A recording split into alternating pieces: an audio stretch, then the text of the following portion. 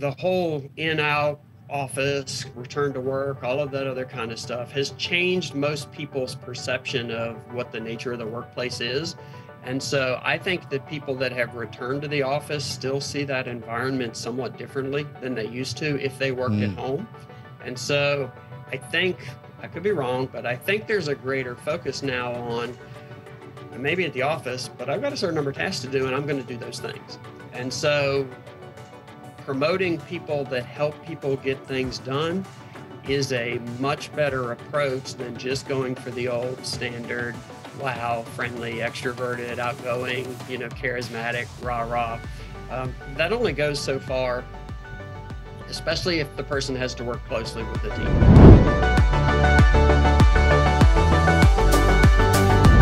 This is the Workplace Therapist Show. Of course, I'm your host, Brandon Smith. And our topic today is going to focus a little more around leadership.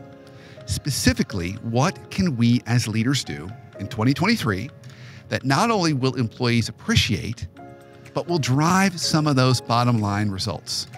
And so to help us on this journey, I've got a reoccurring guest, Jeff Haden. If you don't know Jeff, he is a prolific writer. Jeff has he writes regularly for Inc. magazine, thousands of articles on Inc. He's a contributing editor, he's a speaker, ghostwriter, and he's the author of The Motivation Myth. I've had Jeff on the show before, and I just love our conversations. And today is no different. So Jeff's going to give us 3 main things that as leaders we can start doing in 2023 that our team is going to appreciate, but it's also going to start to set us up for success. And what I love about his points is they're very much tied into our modern workplace today. So listen real close to our conversation, and of course, stay tuned to the very end, and I'll share my highlights. Jeff, really excited to have you back on the podcast here today, and really excited about our topic. And you and I did this a little bit of just enough to kind of set the stage prior to the show today. And I love how relevant and timely it is. So this idea of what can leaders do today that not only improves bottom line, which is important for us as leaders, but that employees truly appreciate today. And you've got some great stories, and you've got some great research around that. So I'm excited about that, but most importantly, welcome back on the show, my friend. Thanks for having me. I realize it's been like 2 years, so I have to admit I was starting to feel a little neglected. Oh, wow. Well, we can't have that. We can't have that happen. But, we get a pass because that's like pandemic time. All the years just kind of like bleed together, Yeah, you go ahead and tell yourself that. All right. Be careful what you just said. This may be a little more regular than we're starting off at. Yeah, it's all good. I enjoyed it last time, and I'm tickled to be doing it again. Yeah, last time, which the audience did not get to see, is you gave us a little bit of a tour, the studio production team here, a little virtual tour of outside your house, which was quite cool. So I won't share that for the audience because we need to keep things anonymous, but quite cool. Well, yeah, I don't think anybody's looking for me, so I think we're safe. So I know when we started to talk about this topic, you said you had gone off and you'd done this conference. So maybe we can start a little bit about that conference, and then we can move right into kind of the topic du jour today. Well, I did the Arabian Business Awards last year, which was a perfect example of, as I told you a little bit ago, how if you looked at a picture and you're supposed to find the one thing that doesn't belong, that one thing was me. But it was really cool. And what I decided to do was, if you think about leadership advice especially, it tends to fall into 2 buckets. One of them is productivity, efficiency, safety, quality, hard outcomes. And then the other is engagement, morale, developing employees, things like that. But the 2 typically don't really meet. They tend to be, we work on this or we work on that. And so I tried to find things that research supported that were things that leaders could do that employees would appreciate. Yeah. So you've got morale improvement, you've got productivity improvement, you got engagement, you got all the other stuff. And then on the other hand, it also has a bottom line impact. And there's this idea sometimes that if you do the soft stuff, that you're spending money hoping to get money, but you're not going to get a bottom line return. So I tried to find things and was successful at finding things that you can do to make your employees appreciate what you did, but also that makes your bottom line appreciate that.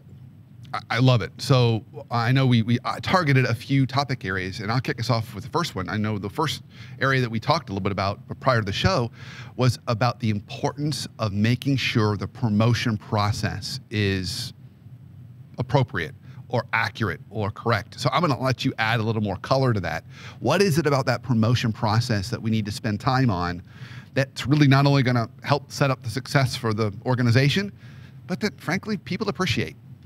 Right. I know you have show notes, so I'll make sure that I get you the study that this refers to. But a study looked at basically what happens when promotions are considered by the employees to be effective and fair. So it doesn't mean that that person got promoted. It just means that they thought that the process was fair and effective. And so when that was the case at companies, they found that productivity metrics for whatever that business did tended to be 30% higher. Turnover rate was 50% lower, so people weren't leaving because they thought that the system was unfair. The employees were 5 times more likely to feel like their leaders acted with integrity, and if it's a public company, then the stock returns exceeded market averages by about 5 times. Now, I know that all sounds like a lot, but if you think about it, well, I'll tell you a story. So years ago, I worked for a Fortune 500 company. I was a shop floor employee working my way up, hoping to be a supervisor. And I thought I was close. And so I got an opportunity to work in a startup function in another department to kind of lead the manufacturing effort there. Seemed like a really cool opportunity, but I went to my boss, the manager of the department, and I said, hey, I'm thinking about taking this, but I really want to be a supervisor here. Is this going to derail me, or should I stay? And he said, oh, no. He said, that's only going to make you a better candidate because you're going to have broader experience. So I thought, okay, cool, I'll go do that. So I was over there for about a year. Someone else got promoted to a supervisory role in the department that I wanted to be a supervisor in. I thought, I'm more qualified, experienced. I've got all the stuff better than this person. So I went back to my boss and I didn't complain, but I just said, hey, you know, I want to be a supervisor. What was I lacking? What am I missing? What do I need to work on? And he sat there for a while and he said, you know, I can't really think of anything. I think it was just you were out of sight, out of mind. Oh, no. And how many times have we heard that story before? So it's totally true. Yeah, you told me to go because you said it would be good for me, but then I was out of sight, out of mind. And I have to admit that for a while, that messed with me. And so that's just a small story, but the point of it all is that being promoted is a form of recognition and reward, obviously. You know, getting a raise is good, getting a good review is good, but if you get promoted, that's a really tangible way of saying, hey, I'm on the right track. I'm seen as a high potential person. They think there are better things to come for me. That's a really positive thing. And if you feel like those decisions aren't handled fairly or effectively, then obviously it's going to mess with your morale. It's going to cause you to be less engaged and probably less productive. So the tips that I have for people in terms of making it fair and effective is the key is to say, what is it that really this job does? What are the things that the person in this job needs to be able to do? And then when that's really clear, you don't have to put out a notice saying, here are the key drivers of performance in this area, but you should, through the people that you promote or the way that you recognize people or just the way you structure your business, make sure that that's what that job is supposed to be doing. And so if it's, you know, if it's a sales job and all you really care about is sales numbers, well, then you're going to promote the people with the best numbers. If it's leadership ability, you want to promote the people that have shown the best leadership ability. So that way, not only when people look and say, oh, okay, yeah, Brandon should have gotten promoted. He's really good at that. I understand that's what that job requires.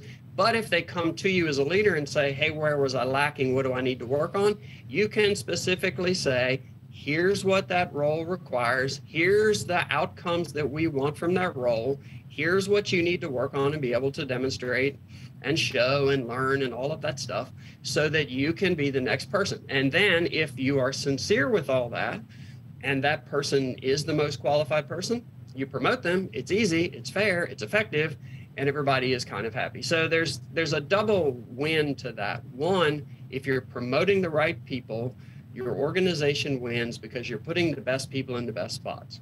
But in a broader sense, you're making sure that everybody else says, yeah, this is a fair place to be. That my leaders have integrity. They are promoting for the right reasons. They are walking the talk that they give us. And if I work hard, I can get somewhere too. So I've got a follow-up question on this. How important is it that as a leader, we are being transparent with the process, with the employee? So for example, you know, if we go back in time to your story, having your manager say, look, Jeff, if you hang out over here in this role for a year, that will round out your skill set, and then let's come back and talk, and then you'll be ready for a promotion. Kind of, you know, putting some kind of a process to it or timeline to it, and then of course naturally sticking to it. We've all heard the stories. I've had clients that have said, oh yeah, my leader promised me a promotion last year, and then now they promised it this year, and they just keep pushing out the timeline, and then that just also deteriorates the integrity of the process. But I'm just curious from your vantage point, how transparent, because sometimes it's hard to be transparent in those situations. So I'm curious what your thoughts are around that. I think it's risky to put a timeline, first of all. Okay. Because great point. If you say, hey, next year, well, a lot of things can happen between now and next year that may make there may not even be a promotion to be offering. So I think it has to be more of a, when the time comes, here's the kinds of things that we're going to be looking for. And so here's where you're strong and here's where you can improve. And best of all, if you're doing that and you think the person is sincere about wanting to grow into the role, you add to it. And since these are the things I just identified, here's a couple of things I can do to help you gain some of those skills. Because then now you're part of the process and you're saying, not only I want you to get promoted, but I'm going to help you get promoted as long as you do your part as well. And then that gives you chances along the way to give feedback about how the person is doing. Like I was put into an informal leadership role in the example we had. And if my other boss had said, hey, how's it going over there? What have you been doing? I noticed that you've done X and Y and Z. That's really good. But I have noticed that you haven't done A and B and C. You might want to work on those things. That gives me a chance to assess where I am in terms of, am I promotable or not? And so when the time comes, if I don't get promoted, I don't have to hear afterwards, here's where you fell short. I'll know along the way, yeah, there were some places where I was still weak. And that makes sense to me. So I think that promising a promotion is really risky. Talking about the skills that people need to gain to get there is always really good. But if you only reserve that for those moments when they either did or did not get promoted, then you missed a chance to develop people along the way. And you also missed a chance to maybe soften the impact of not getting promoted because they will understand why before they come in and talk to you. That's great. So last point, because we could actually sit on just this topic alone for our entire show. It's such a rich topic. Yeah, because I've been not promoted a ton of times. Final question on this. So who owns the responsibility of that conversation? Is it the manager to start it and say, hey, Jeff, would love to talk to you about this? Or is it the employee that says, hey, I've been hanging out over here in the satellite office working on this stuff. Just want to give you an update and get your feedback. Both those are, important conversations. So I'd be curious your thoughts on that. If you want to be lazy, if you're the manager and you want to be lazy, you can say that it's the employee's job. But there you have a lot of folks who have ambition, who would like to get promoted, but it's an embarrassing conversation to go in. If I had been only a year on the job in a place where there were people with 10, 15, 20 years experience, for me to walk in an office and say, I'd really like to be a supervisor someday, what do I need to work on? It's presumptuous, it's kind of embarrassing. It implies that you think you're maybe better or farther along than you should be. It's just that's a tough place to go sometimes. And usually by the time the person will come to you and talk about it, they're probably a little disgruntled, a little defeated. They feel like things haven't gone well. So if you take the other approach and just say, my job as a leader, My happiness as a leader should come from seeing the people around me succeed. If you look at it that way, then it's very easy to go to somebody and say, what are your goals? What are you looking to do? What do you want to be inside this organization or out? Are there ways that I can help you accomplish that? That way their goals become your goals and vice versa. And then you can manage those conversations along the way. I don't know that there's any better time as a leader spent on anything other than saying to people, I care about you. I want to see you achieve whatever goals you have. If there's ways I can help you, let's do that and let's work on it. And I'll give you feedback along the way. I also hate annual reviews because I think if anything is a surprise in an annual review, then that's the leader's fault, basically. So my annual review it should be really boring because I ought to know everything you're going to tell me. So you can take the same approach with promotions. If you have to tell me after a promotion why I didn't get it, well, I should have known that along the way because we should have been talking about my performance along the way. Yeah, I know I went around the barn with that, but I think that's beautiful. The short answer is it's a leader's job because not everybody will come to you, but everybody deserves to have the conversation. Yeah, I love how you set that up. It's a sign of respect. It shows you care. It takes some of the edge off the conversation because the employee's not coming with kind of a resentfulness to it. And you're right, it shouldn't be part of the performance review process. There's a faculty member out in Stanford named Bob Sutton. He's written several books, and he's got, you probably know Bob, and he's got this great saying around performance reviews. He says, if performance reviews were a drug, they would not be FDA approved. Because research shows 50% of the time performance goes up after a review, and 50% of the time performance goes down. So I think there's also studies that show that if people have to come to you and talk about a raise, that even if they get the raise, that it's still a negative because they had to ask. Yeah. You think that, and they had to prove somehow that they were worthy of that, when as a leader, it's your job to know. If you came to me and said, here's the 8 things I've done, I think I deserve more money. And I go, yeah, you're right. Let's do that.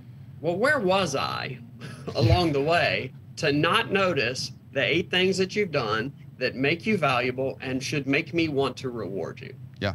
Or it can also even feel like, well, you're just trying to save a buck. You're trying to pay me what you've always paid me, knowing now I'm producing more. So there's more for the bottom line. Right? Oh yeah. So I always think that the conversations are always best coming from the leader because it takes all of the stuff we just talked about out of it. I love that. Big takeaway. Don't be lazy. I love that. So all right. So that's our first one. I know the second one we hinted on a little bit, and I'll set it up just briefly, is making sure you're placing the right kind of managers in the right context. Yeah. So I'm sorry. Go ahead. No, say a little more about that. Add some color. So there's also, since we were talking about promoting the right people, there's other research that shows that, so now we have, you have in-person work, you have hybrid where it's some in the office, some outside, and then you have people that are fully remote. So the researchers asked a ton of employees, what type of leader do you want based on your work setting? And so they found that for in-person teams, the usual suspects reared their head. It was, people that are charismatic, confident, extroverted, all of that stuff. If there was a virtual team, they could care less about any of those qualities. They just wanted doers. They wanted people that were great at planning, that helped prioritize, that stayed on task, helped other people stay on task, smoothed roadblocks, all of that stuff. They didn't want the person that could do the rah-rah, we're all in it together, let's fire up and go. They just wanted people that would help them get stuff done. In fact, it was like close to 90% of them wanted that. That's really good news for people that are task-oriented and like to get things done if you're hoping to get promoted, as long as your leaders kind of see it that way. And I also think it leads to a different point. The whole in-out, office, return to work, all of that other kind of stuff has changed most people's perception of what the nature of the workplace is. And so I think that people that have returned to the office still see that environment somewhat differently than they used to if they worked at home. And so I think, I could be wrong, but I think there's a greater focus now on I may be at the office, but I've got a certain number of tasks to do, and I'm going to do those things.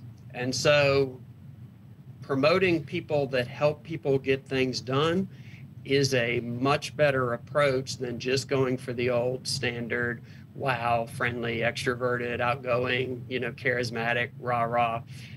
That only goes so far, especially if the person has to work closely with a team. So the key there is just think about what the nature of the team that you have. If you're promoting a leader, think about the kind of work they do, and then think about what that leader should be able to do with those folks. And if it's a distributed workforce, you need somebody that's really good at organizing, planning, prioritizing, helping people get their jobs done. Yeah, it makes total sense. When I think about that, even in the context of some of the clients that I talk to, when it's an in-person leader, one of the most common words that I'll hear people talk about in the 360 interviews I do is approachability.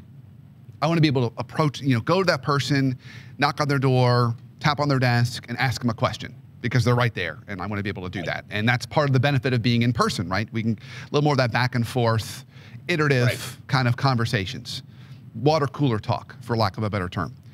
But yeah, virtually, it's not as, they don't ask for that virtually. Approachability is not so much. They want more clarity. Clarity would be the word. Clarity around roles, goals, priorities, and make those conversations be really, really efficient. And maybe even less talk about weekend and vacations and a little more about, what are your goals for this week? How can I support you? And getting a little more down to brass tacks. I worked for people that were really, really good at the weekend, how's the family, how's it going? They were really, really good at that. But then when you actually needed help with something, they were terrible. And so, it's all fine and good to be, I think everyone should be friendly. What is it? Mark Cuban says that the forgotten superpower is just being nice. So I'm all for that, but nice should also come with some kind of effectiveness, So if I come and ask you for something, you can be really nice about it and helpful and encouraging and help me figure out how to do it. The two don't have to be exclusive. So before we move off of this topic, I've got a follow-on question for you. So does this put an extra burden on managers if you're in a hybrid workplace? It's like you got dual personalities. When everyone's working remotely, I've got to be really, really, I think about clarity and making sure everyone understands. And then when we're all in the office, I need to almost think about like office hours, right? I need to have an open door and be okay with someone just popping their head in and say, hey, you got a minute? I think that classic, and extroverted and introverted may not be the right way to classify it, but the traditional leader that led by personality, let's call it that. Yeah. I think a lot of them were very unsettled by remote work because all of the tools that you had that you could whip out all the time where you popped in and, raised a little morale and got people together and got things going, and you got your energy from having people around you and seeing them doing things. I think they really struggled. And I would be willing to bet, although I have no data to support this, but what the heck, I would be willing to bet that some of those folks brought people back to the office and said it was critical that they do so for business reasons just because they were uncomfortable in a different kind of a setting. So they weren't thinking, what's best for my organization? What makes people most productive? What helps us get the most stuff done? They just didn't feel comfortable not having people around so that they could see and touch and manage. And so, if you're a leader, what your real job is to get things done, not to feel good about how those things get done necessarily. Yeah. So, and it's complicated, right? This whole thing is complicated. On the flip side of that, I had a leader, and maybe it's about driving clarity and making sure you really focus on that. And he had an all remote team, and they ran a region. This leader works for a large retailer, and all these other leaders run regions. And he said, we're all working virtually. I think we're all working pretty hard. Some of these people are people I hired during the pandemic, so we never really worked alongside each other. He said, we finally kind of built out our command center outside of one of the stores where the team could come in. He said, once everybody was in there, he said, it kind of opened my eyes. I had more visibility into who was working and who wasn't. Like you got Jose over here, and he's just on the phone all the time. And then Susan's over there drinking coffee, watching him. It's like, so he said, virtually it's harder to see that unless you really focus on that level of clarity and really make that a priority. Excellent. So There was a third topic that is both a pain point in my world and a pain point in your world, and I'm sure a pain point in many other people's worlds, and that is the dreaded word, meetings. So, my friend, what do you think about this? That is not really a pain point for me. Yeah. Well, you've effectively removed those from most of your daily life. I have effectively escaped. What is it? Another Mark Cuban reference. What is it? He says, the only reason he'll attend a meeting is if somebody's writing him a check. Basically, if they're buying something or they're investing or whatever else, and otherwise it's email. Well, it's funny that you say that, because when I think of meetings, I immediately think of like that show VH1 pop-up videos. You know, and I think of when I'm in a meeting, I'm kind of weird. I immediately think of a pop-up that appears above everyone's head, and their hourly rate is on that pop-up. And as soon as the meeting starts, the meter begins running.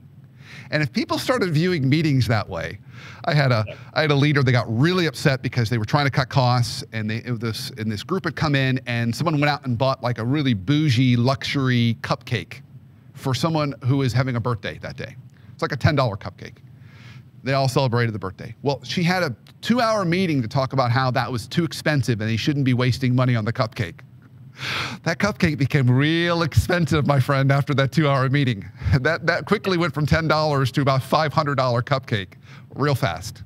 So I always tell, especially business owners, I say, next time you're in a meeting with your folks, add up what the effective hourly rate is of every person in the room and decide whether you like writing the check for that, because it's your company. Do you like writing that check? If you've got 10 people in the room and they average even say $20 an hour, it's an expensive meeting. And did you get that out of that? So if you take that farther, there was a meta-analysis of like a decade of different studies that showed that 90% of employees feel that meetings are costly and unproductive, and the actual data bore that out. So when meetings were reduced by 40% in a whole bunch of different organizations, employee productivity increased by over 70%. So basically, I mean, part of the reason is because if you're not in meetings, you have more time to get stuff done, obviously. Right. So if I'm not in 4 hours worth of meetings, hopefully I'm using that 4 hours for something productive. But there's other stuff behind meetings that makes me hate them. One of them is, one study found that when employees go to a meeting, the average IQ of each individual drops by 15 to 20%. Wow. That's especially true if you feel like you're a junior member of the group. So if there's a hierarchy to it, and you, Brandon, you're the boss, and then there are people different levels, the people at the lowest level especially, their IQ drops. And I think that has more to do with confidence than anything else.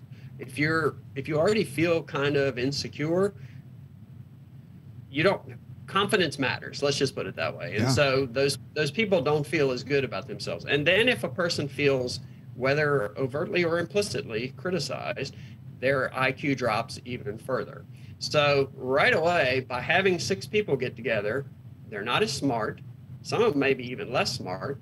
And if they feel like they had an idea that other people poo-pooed, they're even less smart. So now not only are you paying the rate that you referred to, but you're also getting less from it because you're not getting the best out of your people. And then there's one more I thought I'll throw in there.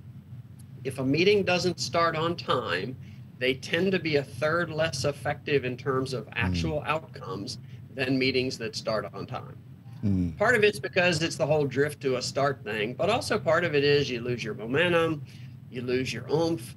There's this implicit, well, okay, if Brandon's late to the meeting, does this really matter? Why was it important that we sit here? Brandon's time must be more important than ours if he can't be on time. Sorry to pick on you, but what the heck? So there's all kinds of reasons to not have meetings. And that's especially true when you're trying to generate ideas, come up with solutions. If you're trying to brainstorm, the conventional wisdom says, get a group of people together and let's brainstorm, and we're going to feed off each other and get all these great ideas and everything else. Doesn't happen. The better way to do that is send an email, say, here's our problem, here's what we're trying to solve. Don't lead it. Don't say, here's 3 things, what do you think about each one of them? Just say, what do you think we should, let me rephrase that because there's another study I'm going to cite. What do you think we could do? That's an important distinction. There was another study that showed that if you say to people, what do you think we should do? You tend to get less ideas, less creative ideas, and less optimal outcomes than if you say could. Because should tends to be narrowing. Should is like, what should we do? And it usually comes down to this or this. Could is like, all right, we have this problem. What can we do? I like that distinction. Could is more like possibilities. Yeah, should has almost like a moral judgment on it. Like, what's the right and proper thing we should do with our money? Yeah. That was exactly the focus of the study, was that on moral or ethical questions, it was especially narrowing and limiting because it came down to pretty much an either or. Yeah. Should we do this or should we do that? But if you have this situation, you say, what could we do? Now it opens it up. So send your people an email and say, here's a situation. What do you think we could do? Gather up the ideas. You'll get better ideas that way. Pick out the ones that you think are pretty good. If you have to, get a really small group together and say, let's work through these, or send it back out and say, here's our top ones. What do you think about that?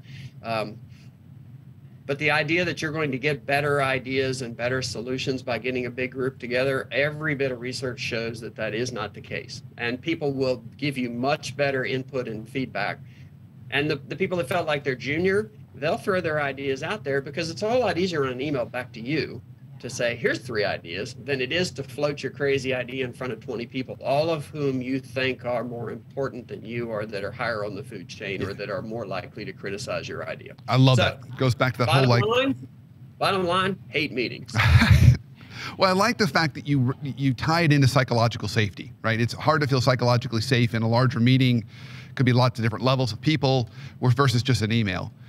Now, just to play devil's advocate a little bit, do you think there's a time and place for meetings just to foster alignment? So I'll share with you kind of an example. I had, again, doing these 360 interviews, got another client, and I'm interviewing someone who's 2 levels down from her. And the person I interviewed said, you know, this person that I was working with, they said, she's amazing. She's going to be the next chief marketing officer. We all love her. I have no issues with her. But we have a cultural thing in our business. And this is what this person told me. She said, you know, when things get really crazy or there's a fire that pops up, the first thing we do is we cancel meetings so we can all attend to the fire.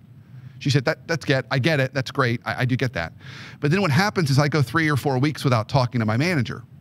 And then when I finally do talk to my manager to share what I'm working on, turns out it's not what they want me to be working on. And now I'm behind, or we're behind, or another fire's emerged, which then creates more canceling of meetings. So the alignment piece gets lost in that, at least in that example. So I'm curious if you have any thoughts about that. Well, it depends on how you define meeting. So if a meeting is, if I work for you and we get together once a week to kind of see where I stand and see what progress I'm making and, you know, stuff like that, I don't really consider that a meeting necessarily, not in that larger sense when you get a lot of people together. That's more of a, you know, let's see where we stand. What can I help you with? How can we make this go? That's a working together situation, right, in my mind. You know, the meeting is more when you get, especially when you get people from different departments and different functional areas, and you think you're going to bring them all together to foster alignment and engagement and everything else, and it tends to fall apart.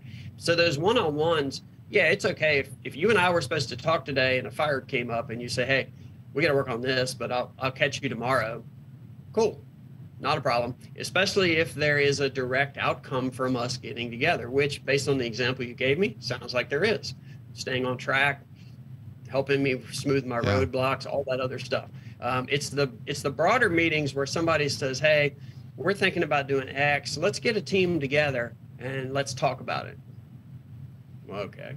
Right away, it's unfocused in general and fuzzy and doesn't make any sense. So that's kind of what I think about. That's where I go with that. Now, I do think there are times when bigger meetings make sense, but it only makes sense when the outcome of the meeting is to actually come up with a decision, assign some responsibility for the decision, set some timelines, figure out what it is you're going to do, and then go forth and do. Yeah. If the meeting is to explore, or if the meeting is to, you know, build bonds, or if the meeting is to, just kind of brainstorm and kick things around, or if we're trying to keep people up to date in a larger sense, all of that other stuff, sharing information, email works just as good. And in fact, probably better, because you don't have all the attending stuff that comes with the meeting. Jeff, this was awesome. This was fantastic. I mean, a great just current refresher on best practices of leadership today in this messy kind of world. And I think we had some nice discussion around the messiness. Like it's not, none of this is necessarily perfectly black and white. There's some gray in here, but there's some new directions we probably need to be considering and taking given the world today. So I ask do you have time for a Mark Cuban story? Of course I do. Okay. And because I think it's a good leadership story, and it kind of puts a cap on this. So years ago, I was in Nashville for one of the Inc. It wasn't the Inc. 5000. It was like an Inc. GrowCo event or something. And Mark Cuban was going to be one of the speakers. So there was a green room where the people that were going to be speakers would go.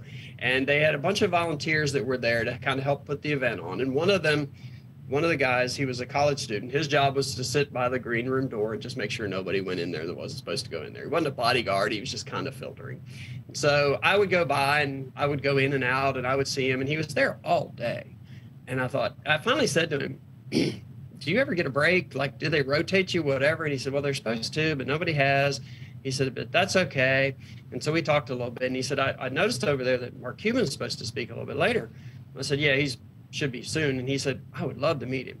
So I went inside and I thought, okay, this kid's been sitting here all this time. Maybe I can make this happen.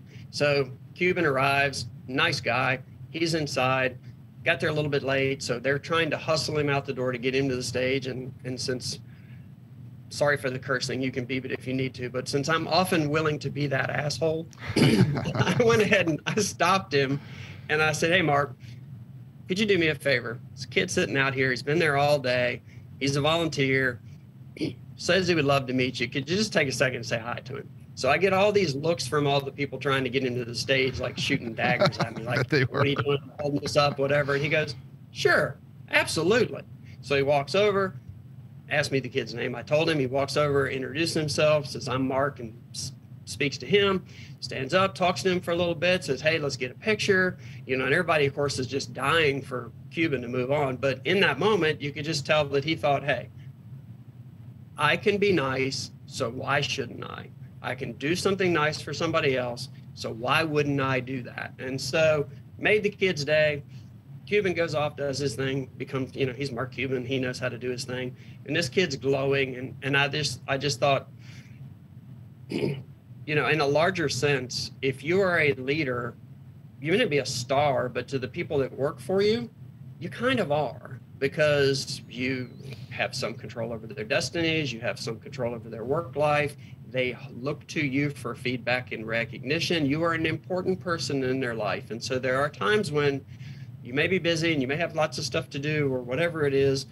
But if you just look and say, you know what, I can take a second and I can offer a kind word, or I can be encouraging, or I can just stop by and say, hey, you did a good job on something specific, not just thanks for your hard work, but you did really well on that. And I appreciate it. And it means a lot to me.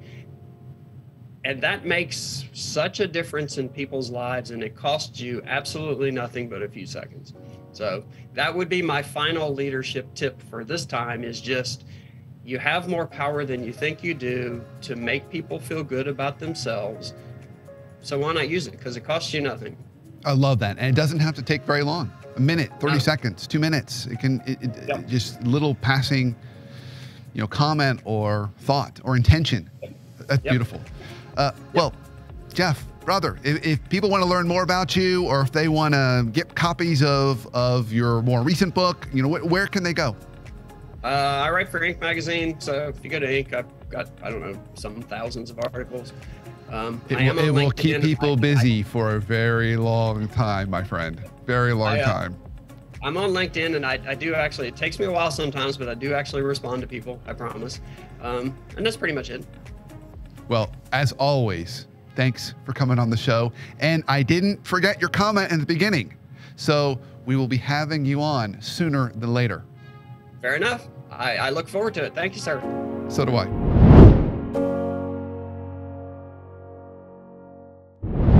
I loved my conversation with Jeff. I always do. Of course, he's going to have to come on again because it felt like we just scratched the surface, and yet we still covered 3 really important points. So the first point, he reminds us the promotion process is really key. People have to feel like it is fair and effective.